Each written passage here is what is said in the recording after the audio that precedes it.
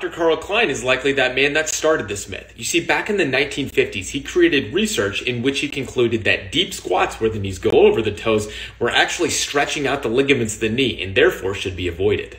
Now, even though there is increased load on the knee joint in the forward position, it's not something to be feared as long as you have good technique to get there and good programming with your squatting. Here's an analogy.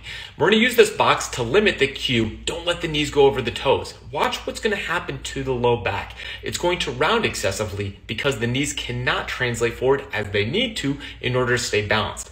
Letting the knees go forward allows some people to squat deeper with a more upright chest.